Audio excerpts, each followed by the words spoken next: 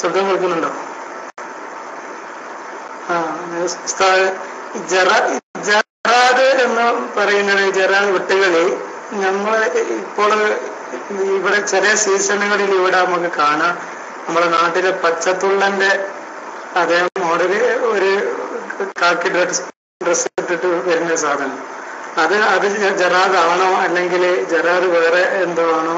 നമ്മൾ മദീനത്ത് പോയപ്പോ അവിടെ ഇഷ്ടംപോലെ ഇതിങ്ങനെ കണ്ടു.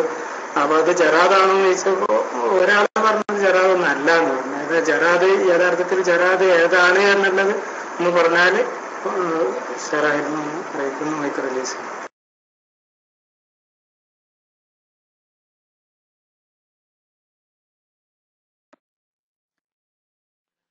ജറാദ് ചാട്ടി വർഗത്തിൽപ്പെട്ടത് തന്നെയാണ്. പുള്ളിയുള്ള വ്യത്യസ്ത കളറുകളിലുള്ള ഒരു തരം ചാട്ടി തന്നെയാണ്. പച്ച ഇലകൾ ഭക്ഷിക്കുന്ന കൃഷിയും മറ്റുമൊക്കെ വ്യാപകമായി നശിപ്പിക്കുന്ന ഒരു തരത്തിലുള്ള ചാട്ടി വർഗം തന്നെയാണ് ജറാദ്. അത് പുൽച്ചാട്ടിന്റെ കുടുംബത്തിൽപ്പെട്ടതാണ് മാത്രമേ ഉള്ളൂ. അത് കണ്ടാൽ അറിയും, പ്രത്യേകം ഒരു കളറും പുള്ളിയൊക്കെ ഉണ്ടാവും അതിന്. കിളിയല്ല, ഏതായാലും കിളിയല്ല, ചാട്ടി വർഗത്തിൽപ്പെട്ടതാണ്. പക്ഷെ നമ്മളതിന് പറയ വെട്ടുകിളി, അങ്ങനെ തന്നെയാണ് പ്രയോഗം. വെട്ടുകിളി എന്ന് പറയുന്ന ചില ഭാഗങ്ങളിലൊക്കെ വലിയ ശല്യമായിട്ട് വരും.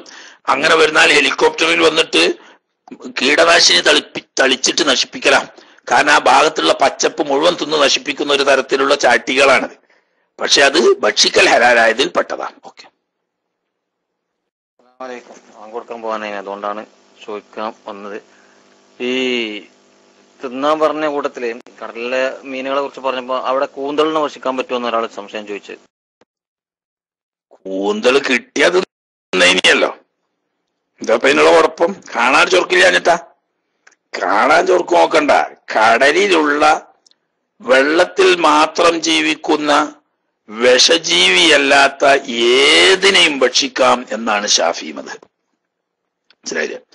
വെള്ളത്തിൽ തന്നെ ജനിച്ച് ജീവിച്ച് കരയിൽ ജീവിക്കാൻ പറ്റാത്ത വെള്ളത്തിൽ മാത്രം ജീവിക്കുന്ന ഏത് തരത്തിലുള്ള ജീവിയാണെങ്കിലും വിഷാംശം കലർന്നതല്ലാത്ത ഏതും ജീവിക്കാം. എത്രത്തോളം എന്ന് വെച്ചാൽ മനുഷ്യരൂപത്തിലുള്ള ജലകന്യക എന്ന പേരിൽ ഒരു മത്സ്യമുണ്ട്, അതുവരെ ഭക്ഷിക്കൽ ഹലാലാണ്. പക്ഷെ കരയിലും കടലിലും കൂടിയുള്ള സൈസ് അല്ല, അത് തിന്നാൻ പറ്റൂല. തവളയൊക്കെ പോലെ തവള വെള്ളത്തിലും ജീവിക്കും കരയിലും ജീവിക്കും. ഞണ്ടുകളിൽ പെട്ട അധിക വിഭാഗവും വെള്ളത്തിലും ജീവിക്കും കരയിലും ജീവിക്കും. അങ്ങനത്തത് തിന്നാൻ പാടില്ല. വെള്ളത്തിൽ മാത്രം ജീവിക്കുന്നതാണെങ്കിൽ അത് ഞണ്ടാണെങ്കിലും കൂന്തളാണെങ്കിലും അല്ലാത്തതാണെങ്കിലും വിഷമില്ലാത്ത ഏതും ഭക്ഷിക്കൽ ഹലാലാണ്. ഹലോ, സൗണ്ട് ക്ലിയർ ഉണ്ടോ? എനിക്കുള്ളത് മൈക്ക് എടുക്കുകയാണ്, അപ്പൊ അതിന്റെ ഇതൊന്നും എനിക്കറിയില്ല. മൊബൈലിൽ സാധാരണ ഉസ്താദിന്റെ ക്ലാസ് കേൾക്കാറുണ്ട്. അപ്പൊ ഉസ്താദ് പറഞ്ഞിരുന്നു നോമ്പ് കാലിന് ശേഷം വായ പകർച്ചയായിട്ടില്ലെങ്കിൽ മിസ്വാക്ക് ചെയ്യൽ കറാഹത്താണ് എന്ന് പറഞ്ഞിരുന്നു. തൂഫയിൽ ഇതിനെ അതൊക്കെ പഠിച്ച് നമ്മള് പിന്നെ ഹുലാസയിലൊക്കെ പഠിച്ചു വരുന്നതും ഇത് വായ പകർച്ചയായിട്ടില്ലെങ്കിലേ കറാഹത്തുള്ളൂ എന്നാണ്. അപ്പൊ ഇത് ഏതാണ് പ്രബലം എന്ന് അറിയാൻ വേണ്ടിയായിരുന്നു ചോദ്യം. കേട്ടണമല്ല അറിയില്ല.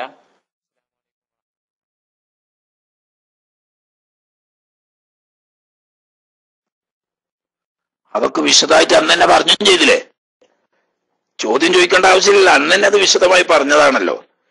ഇബ്നു ഹജർ ഹൈതമി റളിയല്ലാഹു തആല അൻഹു മുഅ്തമദാക്കിയ അനുസരിച്ച് പകർച്ച വന്നിട്ടുണ്ടെങ്കിലും ഇല്ലെങ്കിലും കറാഹത്താണ് എന്നുള്ളതാണ്.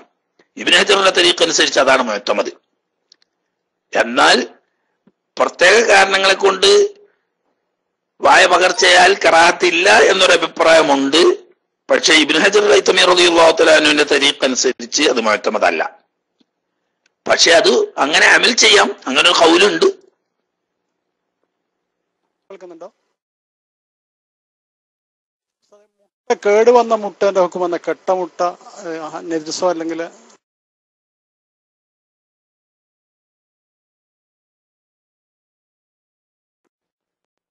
കെട്ടമുട്ട നജസാണ്.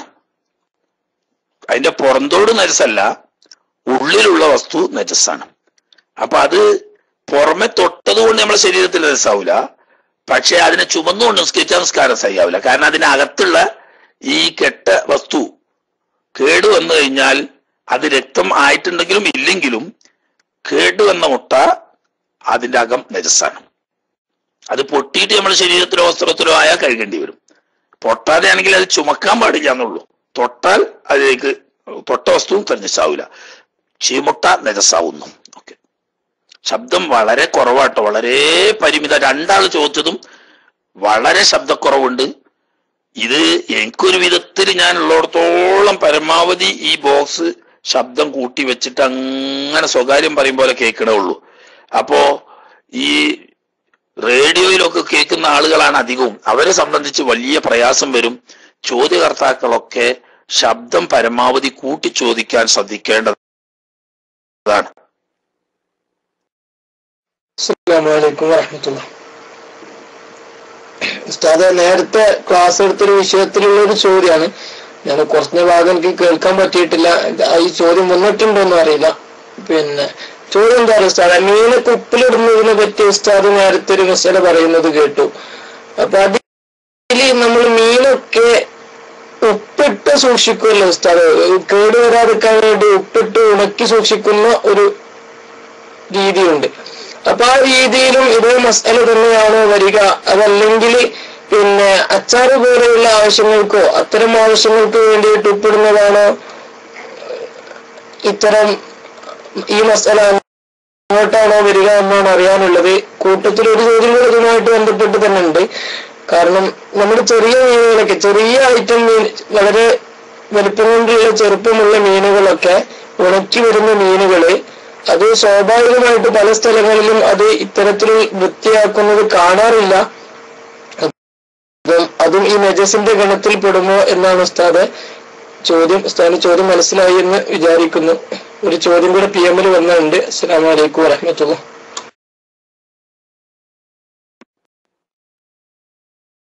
ഉണക്കൽ മീന് ഉപ്പിടുന്നതിനെ പറ്റിയാണ് പറഞ്ഞത്. ഉണക്കൽ മീനിൽ ഉപ്പിടുന്നതിനെ സംബന്ധിച്ച് തന്നെയാണ് അവിടെ പറയുന്നത്. അത് സാധനം നജസാണെങ്കിലും ചെറു മത്സ്യങ്ങളാവുമ്പോൾ അവയുടെ കാഷ്ടം കളഞ്ഞ് വൃത്തിയാക്കി ഉപ്പിട്ട് ഉണക്കുന്നത് പ്രായോഗികമായ പ്രയാസമുള്ളത് കൊണ്ട് അങ്ങനെ ഉപ്പിട്ടുണക്കിയാലും അത് ഉപയോഗിക്കൽ ഹലാലാണ്. സംഗതി അതിന്റെ കാഷ്ടവും പെട്ടിയൊക്കെ നജസ് തന്നെയാണ്. എന്നാലും നീക്കിക്കളയിൽ പ്രയാസമുള്ളത് കൊണ്ട് അങ്ങനെ തന്നെ ഉപ്പിലിട്ടുണക്കിയാൽ അത് ഉപയോഗിക്കൽ അനുവദനീയമാണ്. അതേസമയത്ത് വലിയ മത്സ്യങ്ങളാണ് ഉപ്പിലിട്ടുണക്കുന്നതെങ്കിൽ കാഷ്ടവും ഉള്ള നജസ്സുകളും ഒക്കെ നീക്കിയതിനു ശേഷമായിരിക്കണം, അല്ലെങ്കിൽ ആ മത്സ്യം തന്നെ നജസായി പോകും എന്നാ പറഞ്ഞു. ഓക്കെ,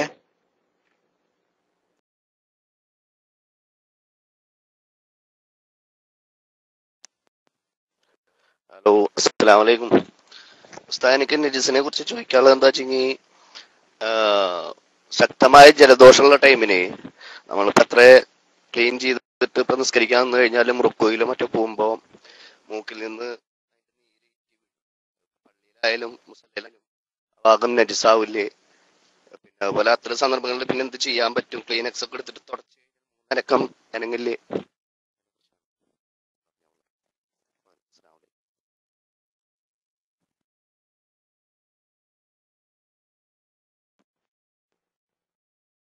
വലൈക്കും അസ്സലാം. അത് സുഹൃത്തിന്റെ തെറ്റിദ്ധാരണ.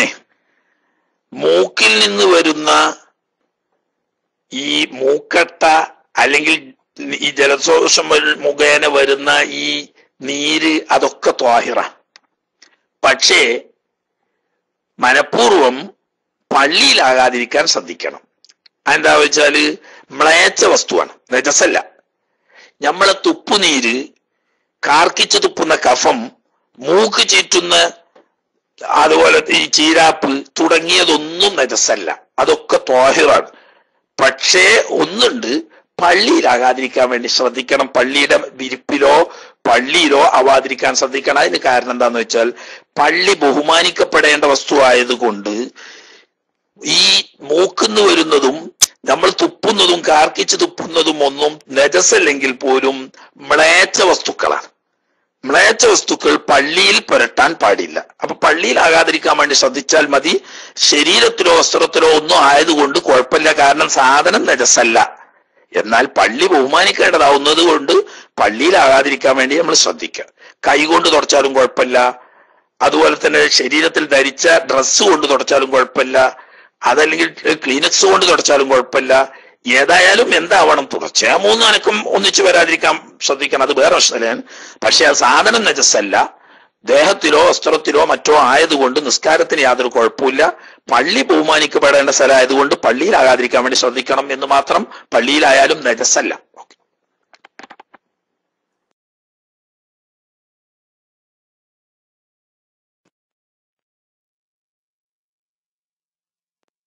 ഒരു ചോദ്യം കൂടി ഇവിടെ വന്നൊരു ചോദ്യം,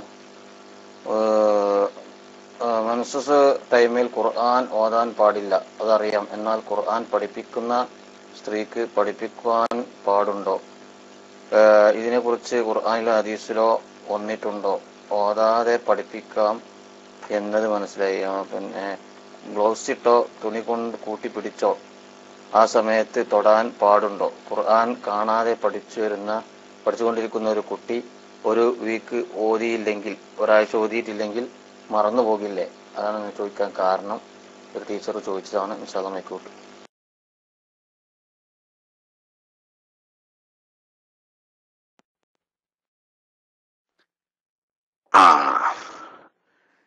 ഹൈലോ നിഫാസോ ഉള്ള സമയത്ത് ഖുർആൻ ഉദ്ദേശത്തോടുകൂടി ഓതാൻ പാടില്ല.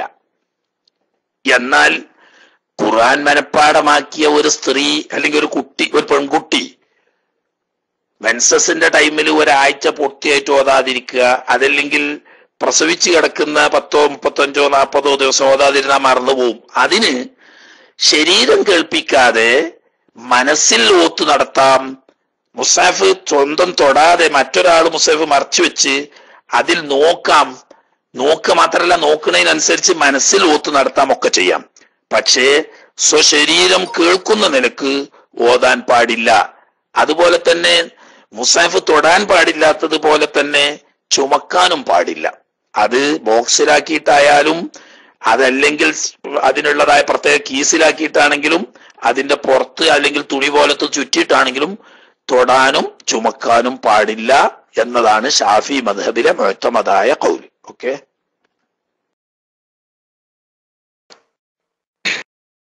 ഉസ്താദ് മറ്റൊരു ചോദ്യം കൂടെ ഉണ്ട് PM-ൽ വന്നത്. മുള്ള അബു സുനാൻ ഉസ്താദ് സിനാൻ സാലിഹ് ഐഡിയയിലുള്ള അവര് മൈക്കെടുക്കാത്തോണ്ട് എടുത്താണ്. പിന്നെ ഒരു PM-ൽ വന്നൊരു ചോദ്യമാണ്, ഓഫീസിൽ ജോലി ചെയ്യുന്ന ഒരാൾ അയച്ചൊരു ചോദ്യമാണ്. അവർക്ക് അമുസ്ലിങ്ങളായിട്ടുള്ള ആളുകളും മുസ്ലിങ്ങളും എല്ലാം കൂടെ ജോലി ചെയ്യുന്ന ഒരു ഓഫീസില് ബാത്റൂം എല്ലാവരും ഒരുമിച്ച് ഉപയോഗിക്കുന്ന രീതിയാണ് കാണുന്നത്. അപ്പൊ ക്ലീൻ ആക്കുന്ന ആളും ഒരു അമുസ്ലിം ആയിട്ടുള്ള ഒരാളാണ്. അപ്പൊ അവിടെ വുളൂഅ് ചെയ്യേണ്ട ആവശ്യത്തിന് വേണ്ടിയിട്ട് നമ്മൾ വുളൂഅ് ചെയ്യുന്ന ഭാഗം പ്രത്യേകം കഴുകി വൃത്തിയാക്കേണ്ടതുണ്ടോ, അതിന്റെ ആവശ്യമുണ്ടോ എന്നുള്ളതാണ് ചോദ്യം. അതല്ല മറ്റൊരു വൃത്തിയുള്ള സ്ഥലങ്ങളിൽ പോയിട്ട് വുളൂഅ് എടുക്കേണ്ട ആവശ്യമുണ്ടോ എന്നതാണ് ഉസ്താദ് ചോദ്യം. മനസ്സിലായി എന്ന് കരുതുന്നു. അസ്സലാമു അലൈക്കും വറഹ്മത്തുള്ളാഹി.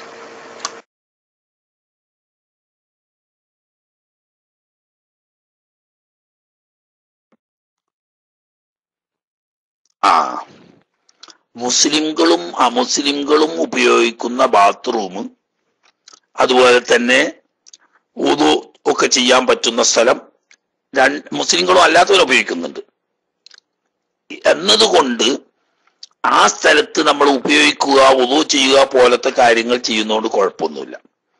വുദു ചെയ്യുന്ന സ്ഥലത്ത് മൂത്രമൊഴിക്കൽ പോലെയുള്ള വൃത്തികെട്ട കാര്യങ്ങൾ ചെയ്യുന്നില്ല എന്ന് മിക്കവാറും നമുക്ക് മനസ്സിലാക്കാം. അതേ സമയത്ത് നമ്മളുടെ ദൃഷ്ടിയിൽപ്പെട്ട് ഉറപ്പ് വന്നാൽ ആ സ്ഥലം വൃത്തിയാക്കിയതിനു ശേഷം ഉപയോഗിക്കാൻ ശ്രദ്ധിക്കുക. അല്ലാത്തോടത്തോളം ഊഹം വെച്ചുകൊണ്ട് വേറൊരു സ്ഥലത്ത് മാറിപ്പോകേണ്ട ആവശ്യമില്ല. ഉസ്വാസിന്റെ ബാബ് തുറക്കേണ്ടതില്ല എന്നർത്ഥം. എന്നാൽ സൂക്ഷ്മത നല്ലത് തന്നെയാണ്.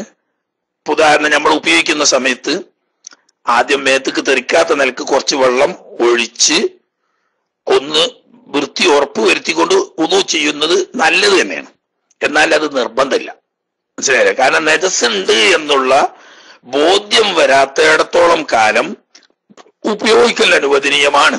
എങ്കിലും ചെറിയൊരു സാധ്യത ഉണ്ട്. കാരണം അവർക്ക് നമ്മളെ പോലെയുള്ള ദീനിയായ ചിട്ടകൾ ഇല്ലാത്തത് കൊണ്ട് ചിലപ്പോൾ സൂക്ഷ്മത പാലിച്ചില്ലെന്ന് വരും. അങ്ങനെ സംശയം ഉണ്ടെങ്കിൽ നമ്മൾ ഉപയോഗിക്കുന്ന സ്ഥലം വെള്ളം മേത്തേക്ക് തെറിക്കാനൊക്കെ സാധ്യതയുള്ള സ്ഥലം ആദ്യം കുറച്ച് വെള്ളം ഒഴിച്ചൊന്ന് വൃത്തിയാക്കിയിട്ട് അവിടെ വെച്ച് തന്നെ നമുക്ക് വുദൂ ചെയ്യാം, കുഴപ്പമൊന്നുമില്ല.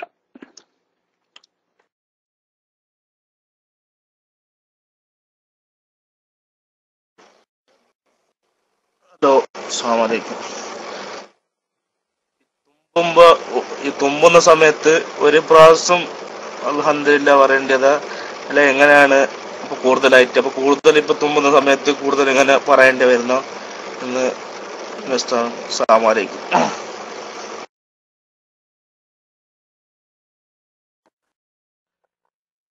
തുമ്മിക്കൊണ്ടിരിക്കുമ്പോൾ ഒന്നാമത്തെ പ്രാവശ്യം പറയൽ മുഅക്കദായ സുന്നത്താണ്. 2ഉം 3ഉം പ്രാവശ്യം പറയുന്നത് വരെ സുന്നത്തുണ്ട്. എന്നാൽ അവിടെ നിന്ന് അങ്ങോട്ട് പിന്നെ തുടർച്ചയായിട്ട് ഇപ്പോൾ ഉദാഹരണം ജലദോഷം പോലെയുള്ള അതല്ലെങ്കിൽ അലർജി പോലെയുള്ള പ്രയാസങ്ങൾ ഉണ്ടാവും. തുടർച്ചയായിട്ട് തുമ്പിക്കൊണ്ടിരിക്കുമ്പോൾ അതിന് പ്രത്യേകം ഓരോ പ്രാവശ്യത്തിലും പറയൽ സുന്നത്തില്ല. എന്നാൽ സൗകര്യപ്പെടുമെങ്കിൽ ഒരാള് ചെല്ലുകയാണെങ്കിൽ അത് നല്ലത് തന്നെയാണ്. കാരണം എന്താ, അള്ളാഹുവിന് ചെയ്യുന്ന ഏറ്റവും നല്ല പ്രധാനപ്പെട്ട ഒരു ദിക്റാണ്, ദുആ ആണ്. അഫ്ളു ദുആ അൽഹംദുലില്ലാ എന്നാണല്ലോ. പക്ഷെ സുന്നത്തുള്ളത് ആദ്യത്തെ പ്രാവശ്യം മുഅക്കദായ സുന്നത്താണ്, 3 വർഷം വരെ സുന്നത്താണ്.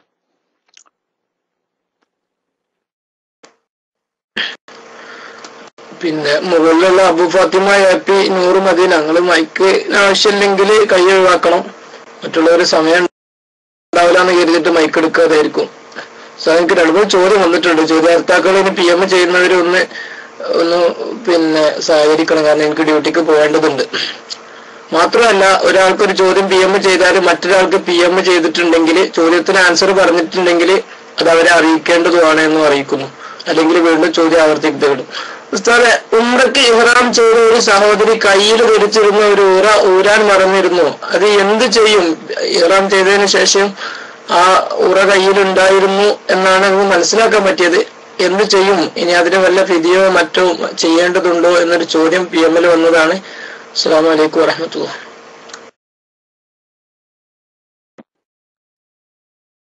വഅലൈക്കും അസ്സലാം വറഹ്മത്തുള്ളാഹി. കയ്യിൽ ഉറ ധരിച്ച് ഇഹ്റാം ചെയ്ത് ഊരാൻ മറന്നുപോയാൽ ഓർമ്മ വന്ന ഉടനെ ഊരിക്കളഞ്ഞാൽ മതി. അതിന് ഫിദിയൊന്നും വേണ്ട. അതേ സമയത്ത് ഓർമ്മ വന്നതിന്റെ ശേഷവും ഊരാതിരുന്നാൽ അതിന് ഫിദിയ വേണം. ഫിദിയ 3-1, ഒരുപക്ഷെ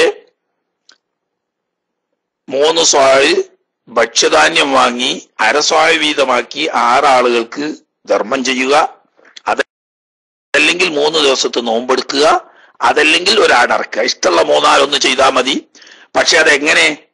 ഇഹ്റാമിലാണെന്നുള്ള ഓർമ്മയുള്ളതിന്റെ ശേഷം ഊരാതിരുന്നാൽ, ഓർമ്മയില്ലാതെ അങ്ങനെ ഇട്ടു, പിന്നെ ഇഹ്റാമിലാണെന്ന് ഓർമ്മ വന്നപ്പോൾ ഉടനെ അഴിച്ചു കളഞ്ഞാൽ പിന്നെ പ്രശ്നമൊന്നുമില്ല, ഫിദിയ കൊടുക്കും വേണ്ട, കുഴപ്പമില്ല. അറിഞ്ഞതിന് ശേഷം ഊരാതിരുന്നാൽ ഫിദിയ വേണം. ഓക്കെ, ആളുകൾ മൈക്കെടുത്തോളി. അവിടെ മുകളിലുള്ള ആള് ചിലപ്പോൾ വേണമെങ്കിൽ നിസ്കരിക്കാൻ പോയതോ മറ്റോ ആയിരിക്കും. അപ്പൊ അതിന്റെ അടുത്ത ആൾ എടുത്തോളി. മുകളിലുള്ളവർ എടുക്കുന്നില്ലെങ്കിൽ തന്നെയല്ല, അങ്ങനെ കുറെ സമയം നിൽക്കുകയാണെങ്കിൽ പിന്നെ അഡ്മിന്മാരാരെങ്കിലും അയാളെ മെല്ലെ ചെറിയ ഡോട്ട് കൊടുത്ത് താഴെ ഇറക്കിയിട്ട് ഡോട്ട് ഒഴിവാക്കുക. പിന്നെ ആള് സ്ഥലത്തുണ്ടെങ്കിൽ 2ാമത് എടുത്തോളൂ.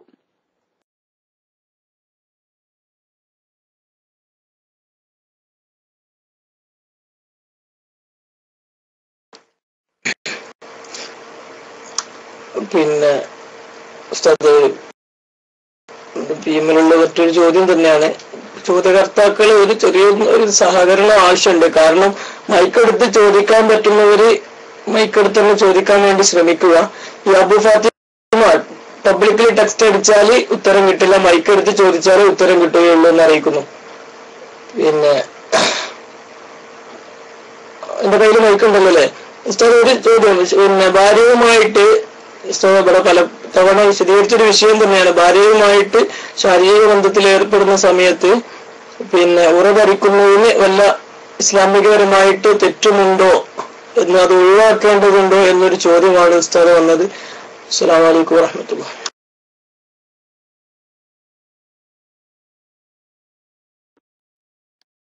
ശാരീരിക ബന്ധത്തിൽ ഏർപ്പെടുന്ന സമയത്ത് ഉറധരിക്കുന്നത് പൊതുവിൽ നല്ലതല്ല. എന്നാൽ മുല ഒടിക്കുന്ന കുഞ്ഞുണ്ട്, അതല്ലെങ്കിൽ ഭാര്യക്ക് പെട്ടെന്ന് ഗർഭധാരണം വരുന്നതിന് ആരോഗ്യപരമായ വല്ല പ്രയാസങ്ങളും ഉണ്ട് എങ്കിൽ രണ്ടാളുടെയും സമ്മതത്തോടു കൂടിയാണെങ്കിൽ അത് ഹലാലാണ്.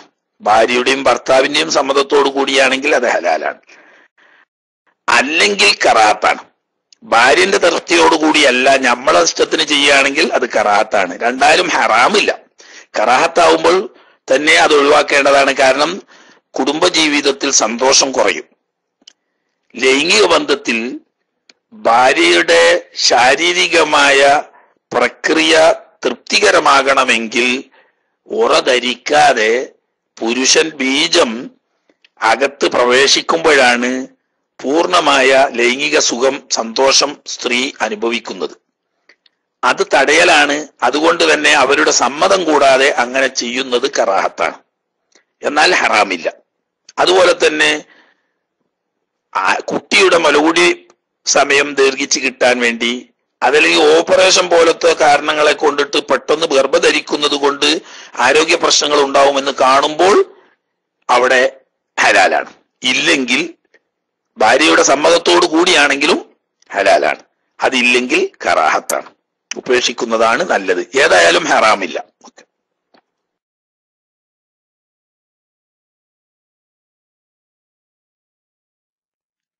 ഹലോ, അസ്സലാമു അലൈക്കും വറഹ്മത്തുള്ളാഹി വബറകാതുഹു. ഉസ്താദെ, വുളു സംബന്ധമായ ഒരു ചോദ്യമാണ്. സാധാരണ നമ്മൾ ബാത്റൂമിൽ ടോയ്ലറ്റ്, അതുപോലെ കുളിക്കാനുള്ള സൗകര്യം, വാഷ് ബേസിൻ, ഇങ്ങനെ സെപ്പറേറ്റ് ആയിട്ടുള്ള സ്ഥലങ്ങളിൽ ബാത്റൂമായിട്ട് തന്നെ എടുത്തതാണ്. വുളു എടുക്കാൻ വേണ്ടിയുള്ള പ്രത്യേക സ്ഥലമല്ല. അപ്പൊ അതിലേക്ക് കടന്ന ശേഷം വുളു എടുക്കുമ്പോൾ വുളുവിന്റെ ദിക്റുകൾ അതിന്റെ ഉള്ളിൽ നിന്ന് ചൊല്ലാൻ പറ്റുമോ? സാധാരണ പള്ളിയിലുള്ളത് പോലെ വുളു എടുക്കാനായി പ്രത്യേകമുള്ള സ്ഥലമല്ല. ബാത്റൂം, ടോയ്ലറ്റ്, വാഷ് ബേസിൻ എല്ലാം അറ്റാച്ച്ഡ് ആയിട്ടുള്ള ഒരു റൂമാണ്. അപ്പൊ അതിൻ്റെ അകത്ത് കടന്ന് വുളുവിന്റെ ദിക്റുകൾ ചൊല്ലൽ സുന്നത്തുണ്ടോ, ചൊല്ലാൻ പറ്റുമോ എന്നതാണ് ചോദ്യം. മൈക്കോടുന്നു. അസ്സലാമു അലൈക്കും വറഹ്മത്തുള്ളാഹി.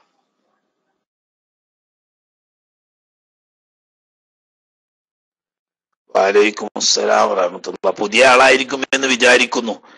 ഒരുപാട് പ്രാവശ്യം ആവർത്തിച്ച് പറഞ്ഞ മസലയാണ്. എന്നാലും ഇപ്പൊ എല്ലാ ദിവസവും ഒരാളാവൂലല്ലോ വരുന്നത്. മുമ്പ് കേട്ട ആളാവൂല, പുതിയ ആളാണ്. അപ്പൊ അയാളെപ്പോഴും പറഞ്ഞിട്ട് കാര്യമില്ല.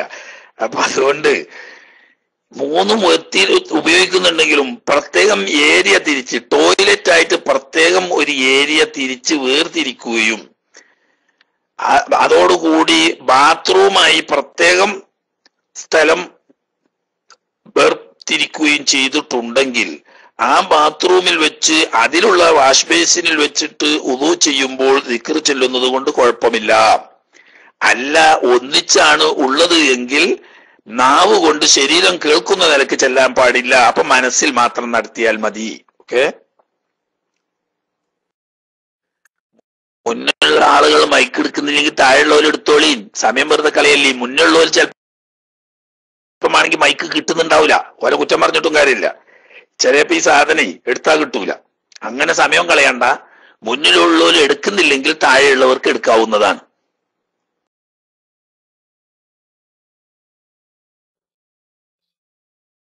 അസ്സലാമു അലൈക്കും വറഹ്മത്തുള്ളാഹി വബറകാതുഹു. ചെറിയൊരു സംശയം. അഥവാ സൗദിയിൽ ഞാൻ ലാൻഡറിയിൽ ജോലി ചെയ്യുന്ന ഒരാളാണ്. ലാൻഡറിയിൽ ജോലി ചെയ്യുമ്പോൾ ഈ ഡ്രസ്സുകള്, സൗദിയിലെ ഡ്രസ്സുകളൊക്കെ ഇങ്ങനെ വരും. അപ്പൊ ഇത് നമ്മളെ നാട്ടിലത്തെ മാതിരി എന്ത് ചെയ്യണില്ല, ഈ ഒഴുക്കെള്ളം പാരുന്ന പരിപാടിയൊന്നും ഇവിടെ ഇല്ല.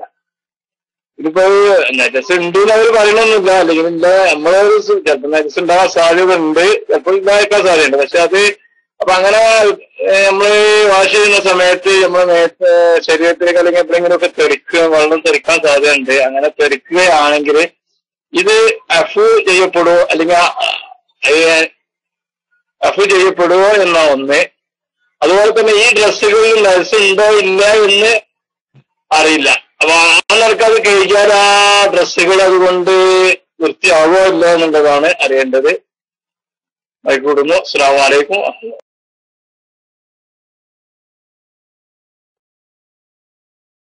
വലൈക്കും അസ്സലാം വറഹ്മത്തുള്ളാഹി. നല്ല പ്രധാനപ്പെട്ട ഒരു ചോദ്യമാണ്, പ്രായോഗികമായ വിഷയമാണ്. ഈ ലോണ്ടറികളിൽ ധാരാളം ആളുകൾ അലക്കാൻ കൊടുക്കും. നജസ് ഉണ്ടെന്ന് ഉറപ്പുണ്ടെങ്കിൽ അത് ഒരു പാത്രത്തിലിട്ട് അതിലേക്ക് വെള്ളം ഇങ്ങോട്ട് ഒഴിക്കുക തന്നെ വേണം. വെള്ളമുള്ള പാത്രത്തിലേക്ക് ഇത് അങ്ങോട്ട് ഇടാൻ പാടില്ല.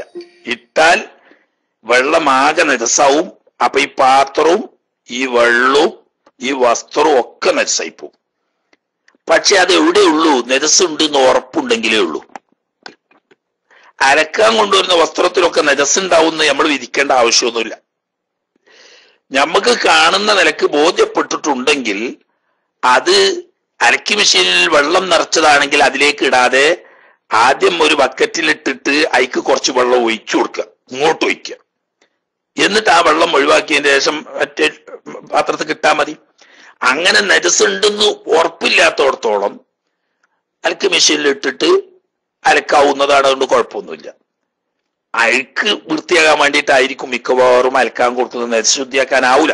അതേസമയത്ത് നജസ് ഉണ്ടെന്ന് ഉറപ്പുണ്ടെങ്കിൽ ഈ പറഞ്ഞേക്ക് വെള്ളത്തിലേക്ക് ഇടാൻ പാടില്ല, ഇതിലേക്ക് വെള്ളം ഒഴിക്കണം. ഏതായാലും എന്നാലും ചെറിയൊരു സാധ്യത ഉണ്ടല്ലോ, നജസ് ഉണ്ടാകാൻ സാധ്യത ഉണ്ടെന്നുള്ള വെറും ഊഹാണ്. ആ ഊഹം വെച്ചത് കൊണ്ട് ഈ അലക്ക് മെഷീനിൽ നിന്നിട്ടും ശരീരത്തിലോ മറ്റോ അല്ലെങ്കിൽ വസ്ത്രത്തിലേക്കോ മറ്റോ ഒന്നോ രണ്ടോ തുള്ളി വെള്ളമൊക്കെ തെറിച്ചിട്ടുണ്ടെങ്കിൽ അതോടുകൂടി തന്നെ നിസ്കരിക്കുന്നതിന് കുഴപ്പമില്ല. അതായത് നജസ് ഉണ്ട് എന്ന് ഉറപ്പാകാത്തോളം കാലം നമ്മൾ ഇങ്ങനെ ഈ ഒസ്വാസ് വെച്ചുകൊണ്ട് ചെയ്യേണ്ടതില്ല. അപ്പൊ നജസ് ഇല്ല എങ്കിൽ അല്ലെങ്കിൽ നജസ് ഉണ്ട് എന്ന് ബോധ്യമില്ലാത്തോടത്തോളം കാലം നമ്മൾ ഈ അരക്കിയെടുത്ത ആ വസ്ത്രത്തിൽ നിന്ന് തന്നെ എന്താകാവുന്നതാണ്, നിസ്കരിക്കാവുന്നതാണ്. ഒഴുക്ക് വെള്ളം പാരൽ എന്ന് പറഞ്ഞിട്ട് പൊതുവിൽ ഒരു നിയമമൊന്നും ഇസ്ലാമിലില്ല. അത് നമ്മൾ കുറെ തെറ്റിദ്ധാരണ കൊണ്ടോ കൊണ്ടോ ഒക്കെ ഉണ്ടാക്കുന്ന വിശ്വാസ. മറിച്ച് 2 കൊല്ലത്ത് അല്ലെങ്കിൽ അതിൽ കൂടുതലുള്ള വെള്ളത്തിലാണെങ്കിൽ ആ വെള്ളത്തിൽ ഇട്ട് തന്നെ കഴുകുക, പകർച്ച വന്നിട്ടില്ലെങ്കിൽ. 2 കൊല്ലത്തിൽ താഴെയുള്ള വെള്ളമാണെങ്കിൽ ഈ വസ്ത്രത്തിൽ നജസ് ഉണ്ടെങ്കിൽ അതിലിട്ട് കഴുകാൻ പാടില്ല. നജസ് ഉണ്ട്. ഇപ്പൊ നമ്മളൊക്കെ ധരിക്കുന്ന വസ്ത്രത്തിന്റെ അഭിപ്രായം ഒരു 99% നജസ് ഉണ്ടാവില്ല. പിന്നെ പരമാവധി ചിലപ്പോൾ ഷെഡിയിലോ അതുപോലത്തെ അടിവസ്ത്രത്തിലൊക്കെ ചുരുക്കം ചില സാഹചര്യത്തിൽ നജസ് ഉണ്ടാകാൻ സാധ്യതയുണ്ട്. അങ്ങനെയുള്ളതാണെങ്കിൽ അത് വെള്ളം 2 കൊല്ലത്തിൽ താഴെയുള്ള വെള്ളത്തിൽ ഇടാൻ പാടില്ല. ഇതൊരു പാത്രത്തിലിട്ട് അതിക്ക് വെള്ളം ഇങ്ങോട്ട് ഒഴിക്കുക വേണ്ട. മനസ്സിലായില്ലേ? അതുമല്ലെങ്കിൽ അതുപോലെ തന്നെ ഒഴുക്ക് വെള്ളം എന്ന് പറയുന്നത് നജസ് ഉണ്ടാകാൻ സാധ്യത ഉണ്ടെങ്കിൽ ഉറപ്പ് വരുത്താൻ വേണ്ടിയിട്ട് ഒഴിക്കുന്നതാണ്. നമ്മളെ നാട്ടിൽ അതൊരു ആചാരമായി മാറിയിരിക്കുക. എങ്ങനെ കുളത്തിലിട്ട് തിരുമ്പിയാലും വേണ്ടിയില്ല, കിണറ്റിൽ തിരുമ്പിയാലും വേണ്ടിയില്ല, ബക്കറ്റിൽ തിരുമ്പിയാലും വേണ്ടിയില്ല, ഏതായാലും അതിനൊന്നും ഒഴുക്കുവെള്ളം പാരണം. അങ്ങനെയൊന്നുമില്ല. അതൊക്കെ വെറുതെ അന്ധവിശ്വാസങ്ങളോ അല്ലെങ്കിൽ ഒസ്വാസുകളോ ആണ്. നജസ് ഉള്ള വസ്ത്രമാണെങ്കിൽ അത് ശുദ്ധിയാവാൻ തടിയില്ലാത്തപ്പോ മൂത്രം മതി പോലത്തെ ഒക്കെ നജസ്സാണെങ്കിൽ ഒരു പാത്രത്തിൽ ഈ വസ്ത്രം വെച്ചിട്ട് അതിലേക്ക് വെള്ളം അവിടെ പാർന്നാ മതി, എന്നാൽ തന്നെ ശുദ്ധിയാവും. അവിടെ ഒന്നും പകർച്ച വരുന്ന നജസ്സല്ലല്ലോ. അതേ സമയത്ത് അങ്ങനെ നജസ്സുള്ളത് 2 കൊല്ലത്തിൽ താഴെയുള്ള ബക്കറ്റിലെ വെള്ളം പോലത്തേക്ക് വെള്ളത്തിൽ ഇടാൻ പാടില്ല. അതുപോലെ തന്നെ അലക്ക് മെഷീനും. അലക്ക് മെഷീനിൽ 2 കൊല്ലത്ത് തന്നെ 200 ലിറ്റർ വെള്ളമൊന്നും 195 ലിറ്റർ വെള്ളമൊന്നും ഉണ്ടാവില്ലല്ലോ. എന്നാ അതേ സമയത്ത് വലിയ അലക്ക് കടകളിലൊക്കെ 200 250 ലിറ്ററൊക്കെ കൊള്ളുന്ന വലിയ അലക്ക് മെഷീനിൽ ഉണ്ട്. അങ്ങനെ 2 കൊല്ലത്തിൽ താഴെയുള്ള വെള്ളത്തിലേക്ക് നജസ്സുള്ളത് ഇടുകയാണെങ്കിൽ ആ വെള്ളം നജസായി പോകും. ആ നജസ് ഉണ്ട് എന്ന് അറിഞ്ഞെങ്കിലേ ഉള്ളൂ. കൊണ്ടുവരുന്ന വസ്ത്രത്തിലൊക്കെ നജസ് ഉണ്ടാവുമെന്ന് നമ്മൾ ഊഹിക്കേണ്ട ആവശ്യമില്ല.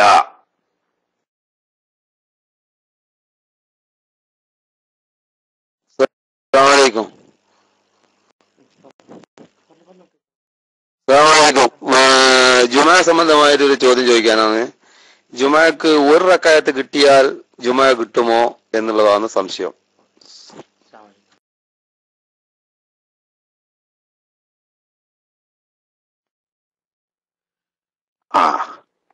ഒരു സഹീഹായ ജുമായിൽ 1 റക്അത്ത് പൂർണ്ണമായി ഇമാമിനോട് കൂടി കിട്ടിയാൽ ജുമാ കിട്ടും. സഹീഹായ ജുമയിലായിരിക്കണം.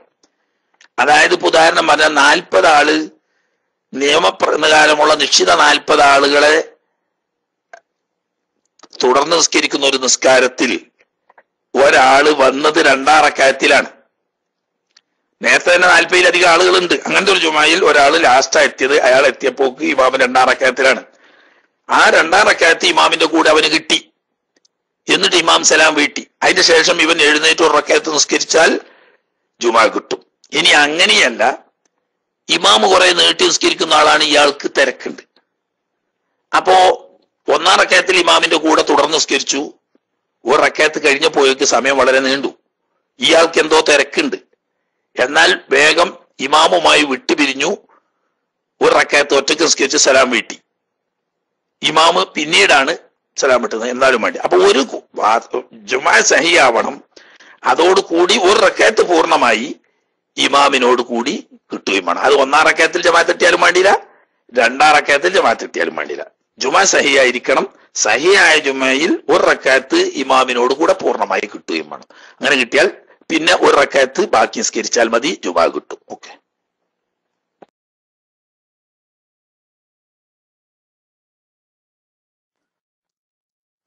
അസ്സലാമു അലൈക്കും വറഹ്മത്തുള്ളാഹി വബറകാതുഹു. മാഷാ അല്ലാഹ്, ഉപകാരപ്രദമായ ചർച്ചയും കാര്യങ്ങളൊക്കെയാണ്. ഉസ്താദേ, ഒരു ഗ്യാസിന്റെ മൃഗങ്ങളിൽ നിന്ന് ഉൽപ്പാദിപ്പിക്കുന്ന ചാണകം അതിൽ നിന്നുണ്ടാവുന്ന ഗ്യാസ് ഉപയോഗിക്കാൻ പറ്റുന്ന നജസുമായിട്ട് വല്ല ബന്ധമുണ്ടോ എന്നുള്ളതാണ് ചോദിച്ചിരിക്കുന്നത്. മറുപടി. അസ്സലാമു അലൈക്കും വറഹ്മത്തുള്ളാഹി.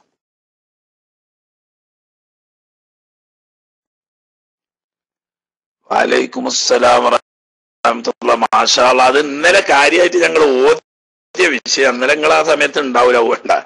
കാരണം നമ്മളെ ക്ലാസ് എന്ന് പറഞ്ഞാൽ അങ്ങനെയാണല്ലോ, തുടക്കം മുതൽ അവസാനം വരെ എല്ലാവർക്കും ഒന്നും ഇരിക്കാൻ കഴിയൂല. പലരും തിരക്കുള്ളവരും ജോലി ഉള്ളവരും ഒക്കെയാണ്. അപ്പോ ഇന്നലെ ഓതിയ ഭാഗത്ത് തന്നെ ആ ഭാഗം പ്രത്യേകം പറഞ്ഞിരുന്നു. ചാണകം പോലെയുള്ള വസ്തുക്കളിൽ നിന്നും ഉൽപ്പാദിപ്പിക്കപ്പെടുന്ന ഗ്യാസ് അത് അടുപ്പിൽ കത്തിക്കുകയോ വിളക്കായി ഉപയോഗിക്കുകയോ ഒക്കെ ചെയ്യൽ ജായിസാണ്. ഗ്യാസ് ആ നീരാവി ത്വാഹിറാണ്, അത് നജസല്ല. ഒരു കുപ്പിയിൽ അങ്ങനെയുള്ള നീരാവി ശേഖരിച്ച് ആ കുപ്പി ഇവന്റെ കയ്യിൽ പിടിച്ചുകൊണ്ട് അല്ലെങ്കിൽ കീശയിൽ ഇട്ടുകൊണ്ട് അത് ചുമന്നുകൊണ്ട് നിസ്കരിക്കൽ വരെ സഹീഹാണ്. അത് നജസല്ല, ത്വാഹിറാണ്. അത് അടുക്കള ആവശ്യത്തിന് വേണ്ടി കത്തിക്കാം, വിളക്കിന്റെ ആവശ്യത്തിന് വേണ്ടി കത്തിക്കാം, ഒക്കെ ചെയ്യാം. അതുകൊണ്ട് യാതൊരു കുഴപ്പവും ഇല്ല.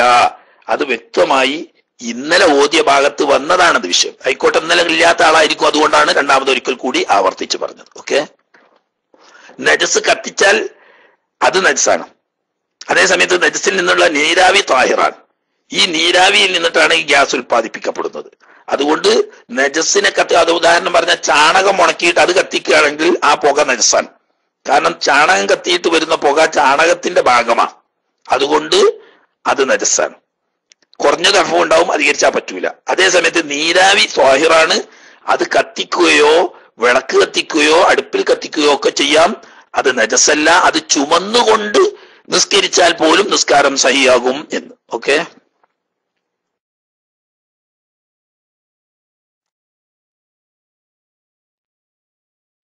അസ്സലാമലൈക്കും വറഹ്മത്തുള്ളാഹി വബറകാതുഹു. എസ്റ്റീവിനെ കുറിച്ചുള്ള ഒരു കമന്റ് വന്നപ്പോൾ അതിനെ കുറിച്ച് പറയാൻ. എസ്റ്റീവി എന്നും മുകളിൽ ഉണ്ടാവാറുണ്ട്. ഉണ്ടാകുന്ന സമയത്ത് എസ്റ്റീവിനെ കാണാനിട്ടാണ് എന്ന് കൂടി ഉണർത്തുന്നു. എസ്റ്റീവി എപ്പോഴും പിന്നോട്ട് പോകാറില്ല. ഇൻഷാ അല്ലാഹ് അതിന്റെ ചോദ്യത്തിലേക്ക് വരുന്നു. പിന്നെ ഇവിടെ ചോദിച്ചത് ഉസ്താദേ, നിസ്കരിക്കുന്നതിന്റെ മുമ്പിൽ നിന്ന് എണീറ്റ് പോകാൻ പാടുണ്ട്? കാരണം അങ്ങനെ ചോദിക്കുന്ന കാരണം നിസ്കരിക്കുന്ന സൊഫിൽ മുന്നിൽ ഉണ്ടാവും ആള്. അങ്ങനെ പിന്നെ അയാൾ രണ്ടാമത് എണീച്ച് നിൽക്കുമ്പോൾ ഈ അതിന്റെ മുമ്പ് നിന്നിരുന്ന ആളെ നിസ്കാരം കഴിഞ്ഞിട്ടുണ്ട്. അയാൾ എണീച്ച് പോയാൽ അവിടുത്തെ മറ നഷ്ടപ്പെടൂലേ? ഒരുവൻ എണീറ്റ് പോയാൽ മറയുള്ള സ്ഥലത്തേക്ക് നിസ്കരിക്കാൻ ആൾക്ക് നീങ്ങി നിസ്കരിക്കേണ്ടതുണ്ടോ? മാറി നിൽക്കാൻ പറ്റുമോ എന്നാണ് ചോദിച്ചത്. ഞാൻ മൈക്ക് വിട്ടു. അസ്സലാമു അലൈക്കും വറഹ്മത്തുള്ളാഹി.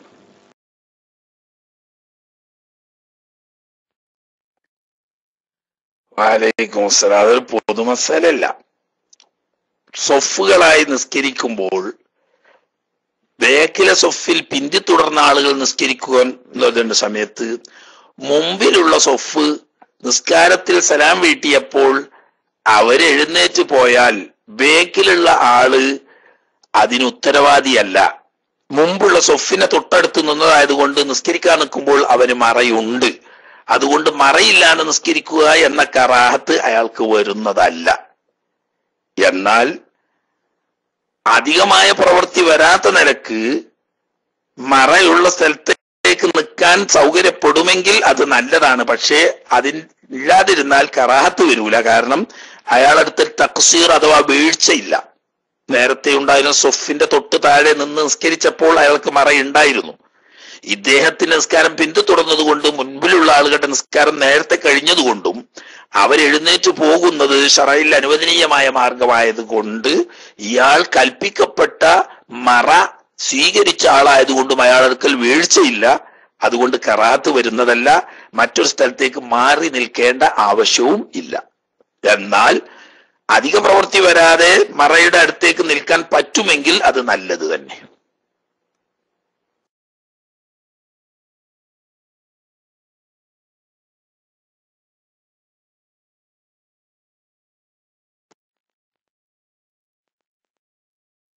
വരുമ്പോഴേ ചോദ്യം ചോദിക്കാൻ ഒരുപാട് കെട്ടി നിൽക്കുകയാണ്. വേഗം എടുത്ത് ചോദിക്കാൻ പിന്നെ നമ്മളൊക്കെ ഇടക്കൊന്ന് ചാടിപ്പോളും. കാരണം നമ്മുടെ കണ്ടമാനം ചോദ്യം വന്ന് കിടക്കുന്നുണ്ട്. ഒരു ചോദ്യം എന്ന് പറഞ്ഞാല് സ്ത്രീകൾക്ക് പുരികം മൈക്കെടുത്ത ചോദ്യം മറിഞ്ഞു. പുരികവും അതേപോലെ തന്നെ ചുണ്ടിന്റെ താഴെ ഉണ്ടാകുന്ന താടിമേലൊക്കെ ഉണ്ടാകുന്ന രോമം നീക്കം ചെയ്യാൻ പാടുണ്ടോ എന്നാണ് ചോദിച്ചത്. ഞാൻ മൈക്ക് വിട്ടു.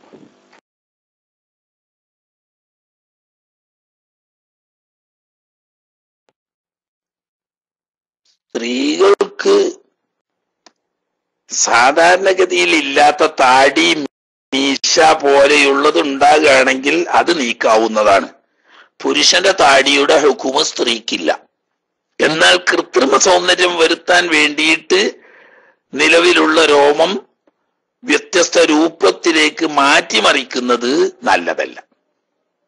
അതല്ലാതെ ഉദാഹരണം ഒരു സ്ത്രീക്ക് മീശ വന്നു, അല്ലെങ്കിൽ കീച്ചുണ്ടിൽ രോമം വന്നു, അല്ലെങ്കിൽ താടിയുടെ മേൽ രോമം വന്നു, അത് കളയാവുന്നതാണ്.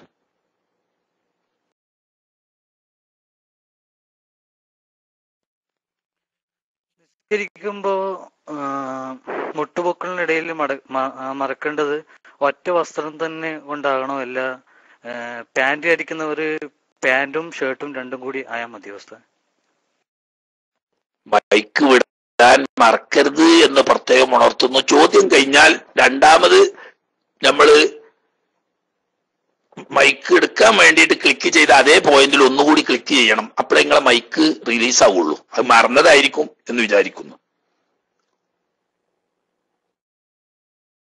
ചോദ്യപ്പം എന്തേനി അയാ മറന്നും ചെയ്ത് എന്റെ അടുക്ക്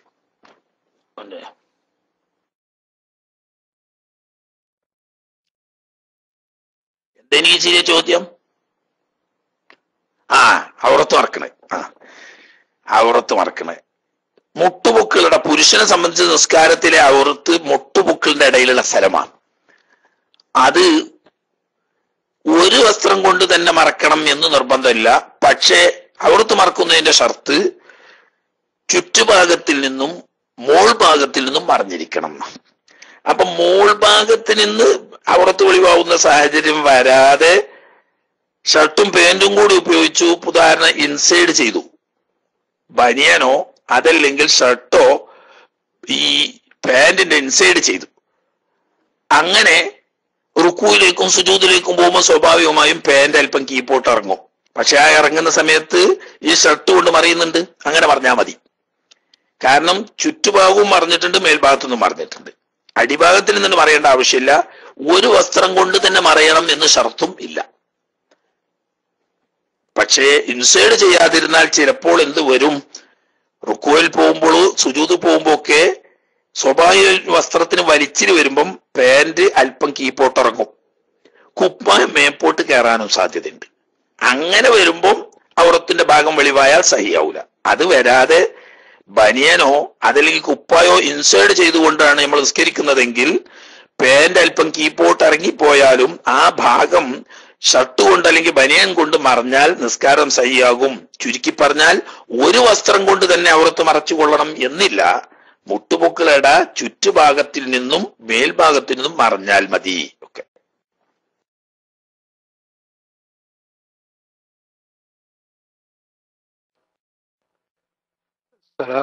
അസ്സലാമു അലൈക്കും. ഉസ്താദ്, ഈ ചാണകം പോലത്തെ സാധനങ്ങൾ വിൽക്കാനും അതുപോലെ കൃഷി ആവശ്യത്തിന് അത് വാങ്ങാനും പറ്റുമോ? അതിന്റെ വിധി എന്താണ്? അസ്സലാമു അലൈക്കും വറഹ്മത്തുള്ളാഹി വബറകാതുഹു.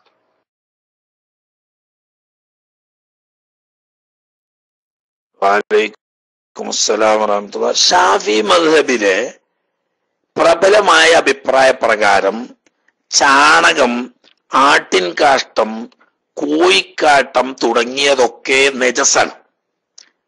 നജസ് വിൽക്കാനും വാങ്ങാനും പാടില്ല, പക്ഷേ ഉപയോഗിക്കാം. അപ്പൊ പിന്നെ എന്ത് വേണം? ഒരു പക്ഷേ ഹിബത്ത് അഥവാ ദാനമായിട്ട് വാങ്ങുകയും കൊടുക്കുകയും ചെയ്യാം. കച്ചവടം എന്നയാൾക്ക് വിൽക്കാനും വാങ്ങാനും പാടില്ല. എന്നാൽ ഷാഫി മദ്ഹബിൽ തന്നെ രണ്ടാമത്തെ ഒരു കൗലുണ്ട്. അതുപോലെ മാലിക്കി മദ്ഹബിലും ഹനഫി മദ്ഹബിലും ഒക്കെ ഭക്ഷ്യയോഗ്യമായ കോഴി, ആട്, പശു, എരുമ പോലെയുള്ള മൃഗങ്ങളുടെ മലവും മൂത്രവും നജസല്ല എന്ന കൗലുണ്ട്.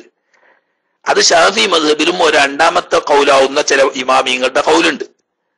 ആ കൗലെടുത്തുകൊണ്ട് വേണമെങ്കിൽ വിൽക്കുകയും വാങ്ങുകയും ചെയ്യാം. പക്ഷേ ഷാഫി മദ്ഹബിലെ മുഅ്തമദ് അനുസരിച്ച് അത് നജസാണ്, നജസ് വിൽക്കാൻ പാടില്ല.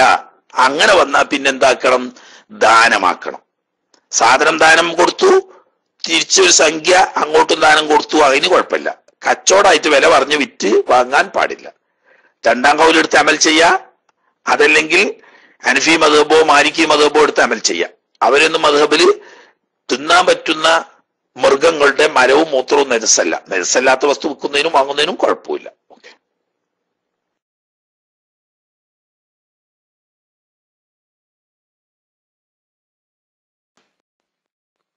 അസ്സലാമു അലൈക്കും. അൽഹംദുലില്ലാഹ്, ഉസ്താദിന്റെ ക്ലാസ് വളരെയധികം ഉപകാരപ്പെടുന്നുണ്ട്. എന്റെ ചോദ്യം ഉസ്താദെ, ഈ മൂത്രം അയച്ച് കഴിഞ്ഞിട്ടുണ്ടെങ്കിൽ ചെറുതായിട്ട് ഈ തരിതരിയായിട്ട് വരുന്നു, അങ്ങനെ ഇരിക്കുമ്പോൾ കുളി നിർബന്ധമുണ്ടോ? വേറൊന്ന്, എന്റെ മകന്റെ കാര്യം പറയാനാണ്. അവന് മുടി ഈ പിന്നെ എല്ലാ സ്ഥലങ്ങളിൽ നിന്നും അവിടെ നിന്ന് ഇങ്ങനെ കൊഴിഞ്ഞു പോയിരുന്നു. അങ്ങനെ വളരെയധികം പ്രയാസപ്പെട്ടിരുന്നു. അങ്ങനെ ചെക്ക് ചെയ്തപ്പം പിന്നെ പോസിറ്റീവായിട്ട് വന്നത്. പിന്നെ സിറാജുൽ ഹുദയിൽക്ക് പൈസ ഒക്കെ നെയ്യത്താക്കി ദുആ ചെയ്യാനൊക്കെ പറഞ്ഞപ്പം പിന്നെ നമ്മളെ ചെസ്റ്റ് ഹോസ്പിറ്റലിലേക്ക് രണ്ടാമത് ചെക്കിങ്ങിന് പോയപ്പോൾ അങ്ങനൊന്നും ഇല്ല. അൽഹംദുലില്ലാഹ്, ദുആ ചെയ്യണം. പ്രത്യേകം എല്ലാ പരിപാടികളിലും പങ്കെടുക്കുന്ന ഒരാളാണ്. പ്രത്യേകം ദുആ ചെയ്യണമെന്ന് ദുആസിയത്തോടെ. അസ്സലാമു അലൈക്കും. വഅലൈക്കും അസ്സലാം വറഹ്മത്തുള്ളാഹി. അല്ലാഹു സുബ്ഹാനഹു വതആല ആ കുട്ടിയുടെ എല്ലാ പ്രയാസങ്ങളും നീക്കി നല്ല സുഖവും ആഫിയത്തും റാഹത്തും അല്ലാഹു സുബ്ഹാനഹു വതആല നൽകുമാറാകട്ടെ. സുന്നത്ത് ജമാഅത്തിന്റെ ഖാദിമീങ്ങളിലായി ഒരുപാട് കാലം പ്രവർത്തിക്കാനുള്ള ആഫിയത്തും ദീർഘായുസും അല്ലാഹു തആല കുട്ടിക്ക് നൽകുമാറാകട്ടെ. രക്ഷിതാക്കൾക്കും കുടുംബത്തിനും സമുദായത്തിനും ഒക്കെ ദുനിയാവിലും ആഖിറത്തിലും ഫലം കിട്ടുന്ന സ്വാലിഹീങ്ങളിൽ ഉൾപ്പെടുത്തി ആഫിയത്തുള്ള ദീർഘായുസ് കൊടുക്കുമാറാകട്ടെ. ബിറഹ്മതിക യാ അർഹമർ റഹീമീൻ. പിന്നെ മൂത്രമൊഴിച്ചതിന് ശേഷം കൊഴുപ്പുള്ള ഒരു ദ്രാവകം ഇങ്ങനെ തരിയായിട്ട് വരുന്നു എന്നാ. അതുകൊണ്ട് കുഴപ്പമില്ല. അത് വദി എന്ന് പറയുന്ന വസ്തുവാണ്. അത് നജസാണ്, മൂത്രം പോലെ തന്നെ. കഴുകി കളഞ്ഞാൽ മതി, കുളി നിർബന്ധമില്ല.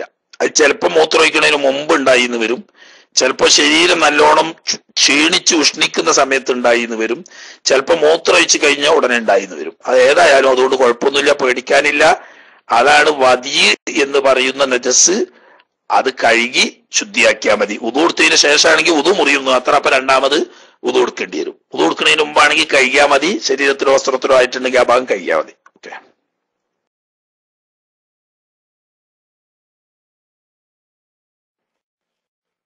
അസ്സലാമു അലൈക്കും.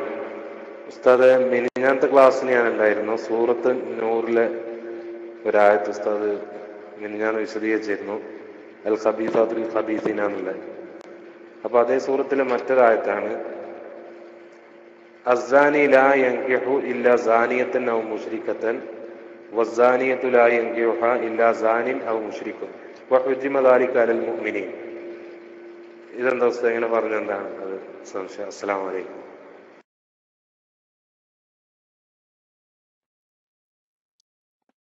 പറഞ്ഞത് വഹുജ്ജിമദാലിക്കൽ മുഅ്മിനീൻ, വ്യഭിചാരം എന്ന് പറയുന്നത് മുസ്ലിങ്ങളെ സംബന്ധിച്ച് കടുത്ത ഹറാമാണ്. അത് മുസ്ലിമായ സ്ത്രീക്കോ പുരുഷനോ പാടില്ല എന്ന. അസാനിയത്തു അസാനിയിലായെങ്കോ ഇല്ല സാനിയത്തൻ എന്ന് പറഞ്ഞാൽ അവൻ ലൈംഗിക ബന്ധത്തിൽ ഏർപ്പെടുന്ന വ്യഭിചാരി ഒരു വ്യഭിചാരിണിയോടായിരിക്കുമല്ലോ. അത് യഥാർത്ഥത്തിൽ സത്യവിശ്വാസികളുടെ സ്വഭാവമല്ല, മുശ്രിക്കായ ആളുടെ സ്വഭാവമാണ്. എന്ന് പറഞ്ഞാൽ മുശ്രിക്കിനെ കെട്ടണം എന്നോ വ്യഭിചരിക്കുന്ന സ്ത്രീയെ കല്യാണം കഴിക്കണമോ എന്നല്ല പറയുന്നത്, മറിച്ച് അതാണ് അതിന്റെ അനുയോജ്യത എന്ന് പറഞ്ഞാൽ വ്യഭിചരിക്കുന്ന ഒരു മനുഷ്യന് ഒരു സ്വാലിഹത്തായിരിക്കുന്ന പെണ്ണ് അല്ലെങ്കിൽ സ്വാലിഹത്തായ ഒരു പുരുഷന് വ്യഭിചാരിണിയായിരിക്കുന്ന ഒരു സ്ത്രീ എന്നത് അനുയോജ്യമല്ല. കാരണം എന്താന്ന് വെച്ചാൽ ഈ സ്വഭാവം പകർച്ചവ്യാധിയാണ്. ഒരുത്തൻ വ്യഭിചരിച്ചാൽ അവന്റെ ഭാര്യയും വ്യഭിചരിക്കാൻ ഇടവരും, ഒരു സ്ത്രീ വ്യഭിചരിച്ചാൽ അവന്റെ ഭർത്താവും വ്യഭിചരിക്കാൻ ഇടവരും, ഭാര്യയും ഭർത്താവും വ്യഭിചരിച്ചാൽ അതിലുണ്ടാകുന്ന കുട്ടികളും വ്യഭിചരിക്കാൻ ഇടവരും. അതൊരു പകർച്ചവ്യാധി രോഗമാണ്. അതുകൊണ്ട് മോമിനീങ്ങളെ സംബന്ധിച്ച് വ്യഭിചാരം എന്ന് പറയുന്നത് സ്ത്രീയുടെ ഭാഗത്തു നിന്നായാലും പുരുഷന്റെ ഭാഗത്തു നിന്നായാലും അത് കഠിനമായ ഹറാമാവുന്നു, വിരോധിക്കപ്പെട്ടതാവുന്നു എന്ന്.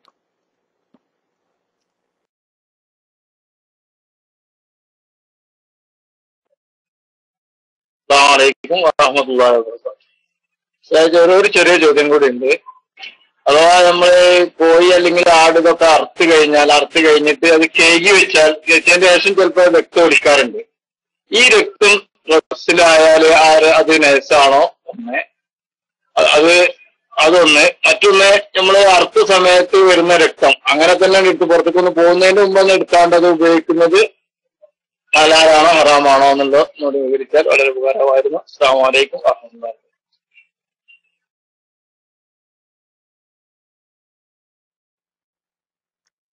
വലൈക്കും അസ്സലാം വറഹ്മത്തുള്ളാഹി. അറുത്ത മാംസം, ആ മാംസം ഒലിക്കുന്ന രക്തം പോയി കഴിഞ്ഞാൽ കഴുകാതെ വേണമെങ്കിൽ ഉപയോഗിക്കാം.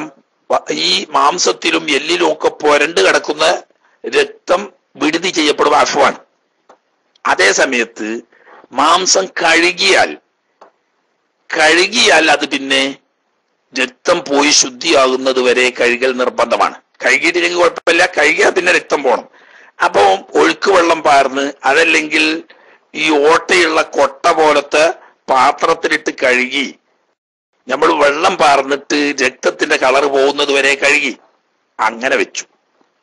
അതോടുകൂടി മാംസം ശുദ്ധിയായി. എന്നാലും ഇത് ഒരു പാത്രത്തിന്റെ മുകളിലോ മറ്റോ വെച്ചാൽ ലാസ്റ്റ് അതിൽ നിന്നിട്ട് കിനിഞ്ഞിറങ്ങുന്ന ആ വെള്ളം രക്തത്തിന്റെ കളർ ഉണ്ടാവും, അത് നജസ് തന്നെയാണ്. അതേസമയത്ത് മാംസം ശുദ്ധിയായിട്ടുണ്ട്, പക്ഷെ ഇത് രക്തത്തിന്റെ ശുദ്ധമായ കളറുള്ള വെള്ളം ഒരുക്കൂടിയാൽ അത് രക്തം കലർന്നത് കൊണ്ട് നജസാണ്. അത് ശരീരത്തിലോ വസ്ത്രത്തിലോ ആയാൽ കഴുകേണ്ടതാണ്. ഇനി അറക്കുന്ന മൃഗത്തിൽ നിന്ന് പുറത്തു വരുന്ന രക്തം ഒലിച്ച് പുറത്തു വന്നാലും അതിന്റെ മുമ്പ് ഒലിച്ചു വരുന്ന സമയത്തും ഒക്കെ നജസാണ്. രക്തം എല്ലാ അവസരത്തിലും നജസാണ്, അത് ഉപയോഗിക്കാൻ പാടില്ല. അതേസമയത്ത് ഒലിക്കാത്ത മാംസത്തിൽ പുരണ്ട് കിടക്കുന്ന രക്തത്തിന് കുഴപ്പമില്ല, അത് അഫ്വ് ചെയ്യപ്പെടും. അതോടുകൂടി മാംസം ഉപയോഗിക്കാം.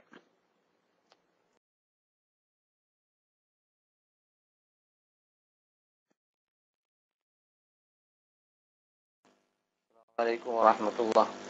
ഇവിടെ ഒരു ചോദ്യം വന്ന് ആര് വിളിക്കുകയാണെന്നുവെച്ചെങ്കിൽ എന്ത് മൈക്ക് കൂടെ ശബ്ദം കേൾക്കണം, ഞാൻ ഇത് കഴിഞ്ഞിട്ടേ ഫോൺ എടുക്കുള്ളൂ. ഒരു സ്ത്രീക്ക് ഹൈള് ആണ് എന്ന് കരുതി 15 ദിവസം നിസ്കാരം ഒഴിവായി, അങ്ങനെ 16ാമത്തെ ദിവസവും രക്തം കണ്ടാൽ വേർതിരിച്ച് നിസ്കാരം ഖളാ വീട്ടണമല്ലോ. അപ്പോൾ ഈ നിസ്കാരം മുഴുവൻ ഖളാ വീട്ടുന്നതിന് മുമ്പ് ദിവസവും ഓതുന്ന ഖുർആൻ ഓതാൻ പറ്റുമോ എന്നാണ് ചോദ്യം. അസ്സലാമു അലൈക്കും വറഹ്മത്തുള്ളാഹി.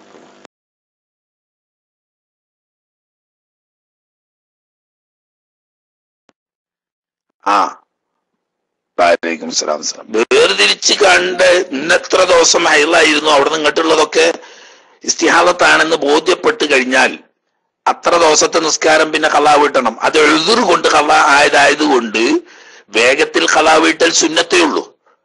അപ്പൊ അതുകൊണ്ട് പതിവായി ഓതുന്ന ഖുർആന് മറ്റ് ദിക്റുകൾ ചെല്ലുന്നതുകൊണ്ട് കുഴപ്പമില്ല. അതേസമയത്ത് ഉദ്ർ ഇല്ലാതെ ഖളായ നിസ്കാരമാണെങ്കിൽ അത് വീട്ടുന്നത് വരെ മറ്റ് സുന്നത്തായ കാര്യങ്ങളൊക്കെ മാറ്റി വെച്ചിട്ട് അത് വീട്ടുക വേണ്ടത്. ഇവിടെ അതല്ല, ഇവിടെ അവർക്ക് ഉദ്റുണ്ട്, ഉദ്ർ കൊണ്ട് ഖളായതാണ്. അതുകൊണ്ട് വേഗത്തിൽ നിസ്കരിക്കൽ സുന്നത്താണ്. എന്നാൽ പതിവായി ചെയ്യുന്ന കാര്യങ്ങൾ ചെയ്യുന്നതുകൊണ്ട് കുഴപ്പമില്ല. കാരണം വുജൂബില്ലല്ലോ. മുബാദറത്ത് എന്ന് പറഞ്ഞാൽ വേഗത്തിൽ തീർക്കൽ വുജൂബില്ല, ഉദ്ർ കൊണ്ട് സംഭവിച്ചതായത് കൊണ്ട് സുന്നത്തേ ഉള്ളൂ. എന്നാലും കഴിയുന്നത്ര വേഗത്തിൽ വീട്ടിൽ തന്നെയാണ് നല്ലത്.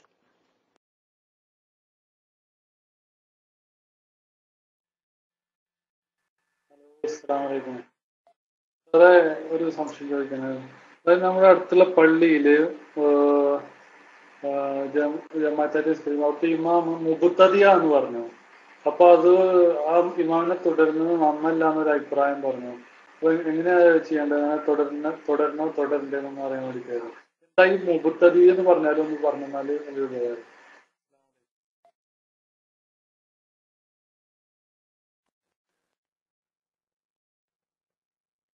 ശബ്ദം വളരെ കുറവാണ്. ആട്ടെ, സമീപത്തുള്ള പള്ളിയിലെ ഇമാമു മുബത്തദിയാണ് എന്ന് പറഞ്ഞു കേട്ടു. അതുകൊണ്ട് അദ്ദേഹത്തെ തുടർന്ന് നിസ്കരിക്കുന്നോ അതല്ല ഒറ്റക്ക് നിസ്കരിക്കണോ എന്നാ സുഹൃത്തിന്റെ ചോദ്യം. പിന്നെ മുബത്തദി എന്ന് പറഞ്ഞാൽ ആരാണ്? മുബത്തദി ആണ് എന്ന് ഉറപ്പുണ്ടെങ്കിൽ അയാളെ തുടരാതെ നമ്മൾ ഒറ്റക്ക് നിസ്കരിക്കലാണ് അഫ്ദല്. എന്നാൽ മുബത്തദി ആണെങ്കിൽ പോലും നിസ്കാരം ബാത്തിലാകുന്ന കാര്യങ്ങളൊന്നും അയാളിൽ നിന്നിട്ട് വരുന്നില്ലെങ്കിൽ തുടർച്ച സഹിയാവും, തുടർന്ന് നിസ്കരിക്കുന്നതിന് തെറ്റില്ല. പക്ഷേ ഒറ്റക്ക് നിസ്കരിക്കലാണ് അഫ്ദല്.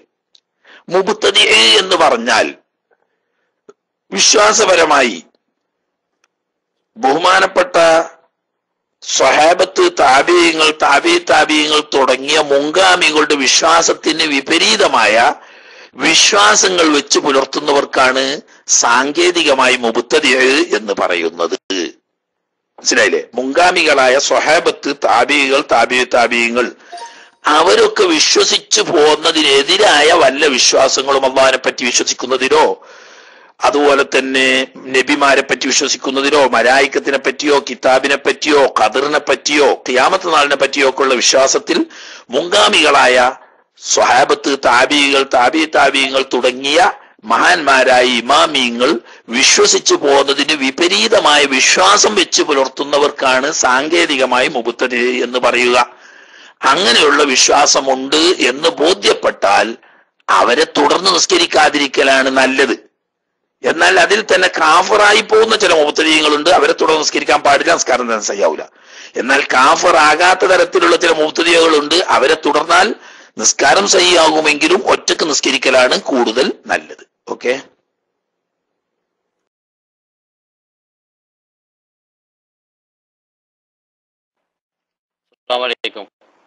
ചോദ്യം ഉസ്താദ്, ഈ നിസ്കാരത്തിന് ഫർദ് നിസ്കരിക്കുന്ന സമയത്ത് ചിലപ്പോൾ 2 റകഅത്തിലും 3 റകഅത്തിലും മറന്നുപോയി സലാം വെട്ടി. എന്നാൽ ആ നിസ്കാരത്തിന് സലാം വിട്ടാൽ നീ മുന്നോട്ട് പോകണം ഉസ്താദ്, മടക്കി നിസ്കരിക്കണമെന്ന് ചോദിച്ചു ഉസ്താദ്. പിന്നെ ജോലിയുടെ ഖൈറിന് വേണ്ടി പ്രത്യേക ദുആ ഉസ്താദ്. അസ്സലാമു അലൈക്കും.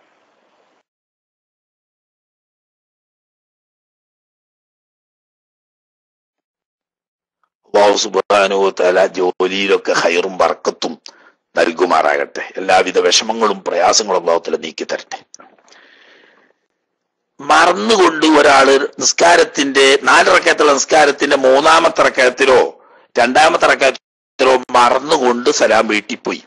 സലാം വീട്ടിയതിന് ശേഷം ഓർമ്മ വന്നു, വുദൂ മുറിഞ്ഞിട്ടില്ല, അധിക സമയം ദീർഘിച്ചിട്ടില്ല എങ്കിൽ ബാക്കിയുള്ള 1 റകഅത്ത് കൂടി എഴുന്നേറ്റ് നിസ്കരിച്ച് സലാം വീട്ടുന്നതിന് മുമ്പ് 2 സുജൂദ്, സഹ്വിന്റെ സുജൂദ് ചെയ്താൽ മതി.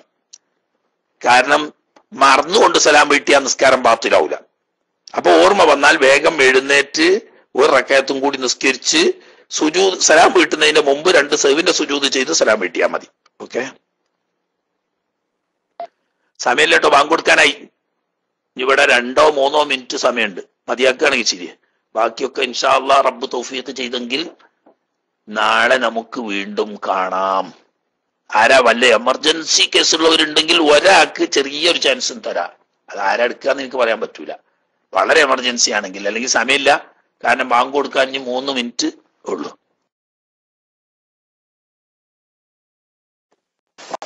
അസ്സലാമു അലൈക്കും വറഹ്മത്തുള്ളാഹി തആല വബറകാതുഹു.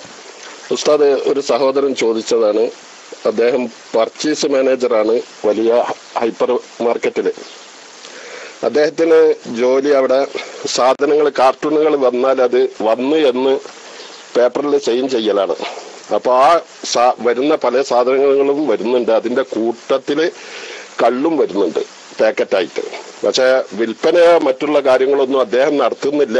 അദ്ദേഹം ഇത് ഇവിടെ ഈ കടയിൽ എത്തി എന്നുള്ളതിന് ഒരു പേപ്പറിൽ സൈൻ ചെയ്ത് കൊടുക്കൽ മാത്രമാണ്. ആ ജോലി ഹലാലാവോ അതാ ഹറാമാണോ എന്നുള്ളത് അറിയാൻ വേണ്ടി. ഓക്കെ, അസ്സലാമു അലൈക്കും വറഹ്മത്തുള്ളാഹി.